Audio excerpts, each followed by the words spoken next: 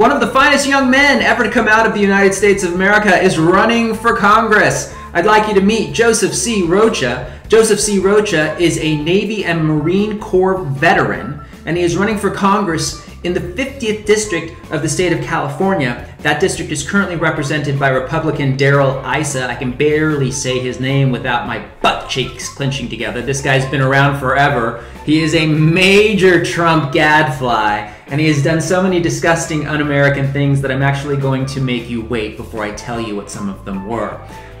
Let me mention his website, rochaforcongress.com. Joseph Rocha joined the Navy at age 18 and he became a bomb dog handler. He made headlines 11 years ago across the country when he was discharged from the military under their don't ask, don't tell policy. For those of you who don't remember, that was the official policy of our government that banned gay, lesbian, bisexual, transgender Americans from openly serving in the military. Thank you, President Bill Clinton. Rocha went on to become an advocate, something of a celebrity in fact, advocating for the repeal of the don't ask, don't tell policy. He told his story all across the country. Very brave move on Joseph C. Rocha's part. That alone makes him a better man than Darrell Issa or President Thumbhead has ever been. He had a big hand in Don't Ask, Don't Tell finally being officially repealed as the law of the land. That happened in December of 2010. Thank you, President Barack Obama. But I am incredibly grateful to everyone that I've met along the way in this fight to repeal. It was the greatest honor, and I think will always be the greatest honor of my life to have testified along with such remarkable and honorable veterans to finally rule this policy unconstitutional and unenforceable. And it will be the fulfillment of my life to earn the uniform of an officer. It was that level of activism, that speaking up for gay, lesbian, and bisexual Americans all across the country, I happen to be one of those people, that motivated him to continue the fight by going to law school. So that's what he did. He graduated law school from the University of San Francisco. And after the repeal of Don't Ask, Don't Tell, Joseph C. Rocha went back into the Navy and he went on to serve for 7 more years. He became a Marine Corps captain and a prosecutor. Joseph C. Rocha's list of priorities when he becomes a congressman for the state of California is long, and at the top of that list is infrastructure and jobs. He supports rebuilding a strong, gainfully employed middle class in this country, and he makes the distinction, gainfully employed. That means you can support your family on 1 job instead of 3 or 4. Should Joseph Rocha win this seat, this will be a flip in the House from Republican to Democrat. Unfortunately, the 50th District of California tends to be something of a pig pen for the biggest slop eaters in the Republican Party. You may remember that the district was once represented by Duncan Hunter. Duncan Hunter and his wife Margaret were formally indicted in 2018 for being way too white. No, not that. They were formally indicted in 2018 on charges of conspiracy and wire fraud and violating campaign finance laws. Duncan Hunter was accused of stealing $250,000 of campaign funds and using it for jewelry, vacations, tuition for his kids, and to finance no less than 5 affairs. No less than 5 affairs.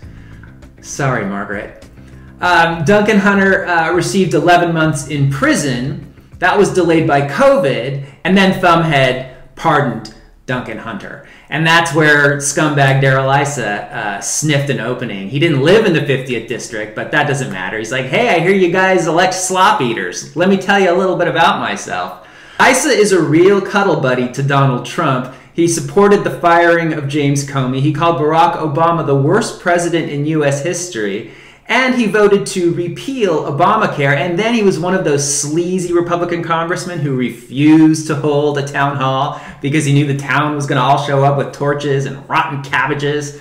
But Bill Maher, thankfully, called him out on it when Issa appeared on his show. Take a look at this slick little bag of chicken shit stew in a bad suit and gooey hair, laughing off the shirking of his responsibilities to his voters. excuse me, but in 2009, it seems to be, when the shoe was on the other foot, the Democrats showed up at the town hall meetings and took the yelling. And it looks like you Republicans, including you, sir, are just ducking it. Really? What is your plan? They had years to come up with one. You know, Obamacare, it keeps going up in its popularity. It wasn't so popular when it was the only thing on the table. Now that they see there's nothing better, now people are warming up to it. What is better? Just unwinding it to zero cannot be our answer. So you're not for repeal and replace. You're for fixing it. Ultimately, if what the Democrats always say. If my party says repeal and replace is how they're going to express it, I'm not going to disagree with them. But, but, at least I got the laugh, but I didn't have to ask for it. I thought that was good. I'd hardly call. I'd hardly call that a laugh. That's true. But wait, there's more.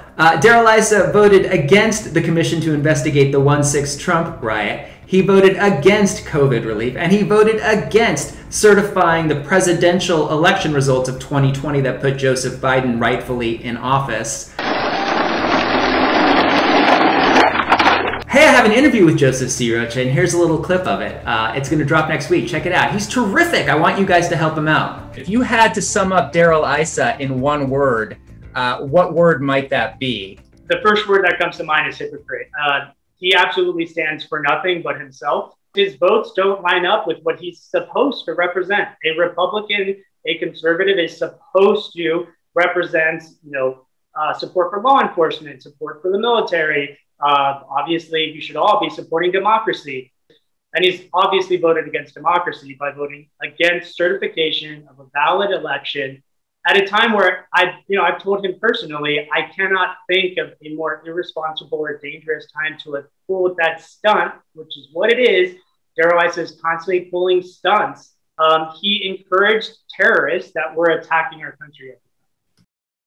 What do you see as the priorities for your tenure when you are elected to Congress next year? For me, it's about restoring honor to this district, to this seat, and returning representation to this district. This district has a fighting spirit that I think will really identify with my fight. I've never been afraid of a fight, especially for the right reasons. And I've succeeded at every single one that I put my mind to. Representation for me would be focusing back on those first responders, on jobs, on families. Basically, how do we get people back on their feet who weren't prioritized by their representatives in the first place, but then got hit by a pandemic and got hit by an economic challenge, and are still trying to find their way back on their feet. Joseph Rocha is running for Congress in the 50th District in California, and this could be the district that ends up saving the House majority for the Democrats.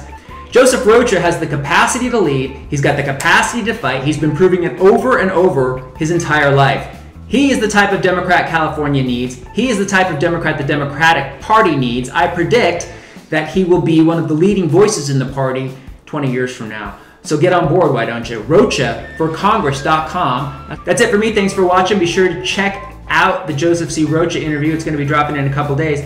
Y'all see Tawny's back? Hey, Ton. She's very excited, but right now she's taking a little nap. Time to sing the theme song. You can't beat. Oh, there's a squirrel.